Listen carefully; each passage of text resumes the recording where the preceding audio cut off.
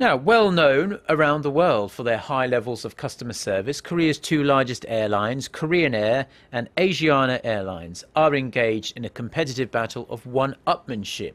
They're rolling out the latest in luxury airliners as they jockey for a bigger piece of the increasingly cutthroat market. Our Kim Min-ji has this report.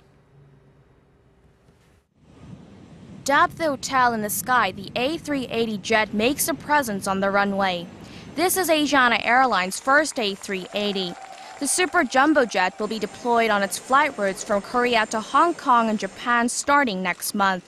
The nation's second largest carrier plans to operate 6 of the jets by 2017 and deploy 30 A350 planes after that. We plan to upgrade our customer services and rake in profits by deploying the A380 and A350 jets on our popular middle to long-range flight routes. In 2011, Korean Air, the nation's largest airline company, was the first in Northeast Asia to deploy an A380 jet. It currently operates 8 of the planes and plans to increase that number to 10 by the end of the year. This means the nation's 2 largest carriers will be operating A380s. However, they've each made different changes to the plane. Korean Air has designated all seats at the second floor as business class, while Asiana Airlines has arranged the seats in a zigzag formation.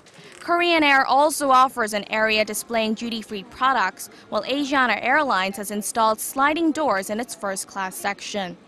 Our A380 jet has the fewest number of seats compared to other planes of the same model. Therefore, passengers will be able to enjoy a spacious area and other convenient facilities.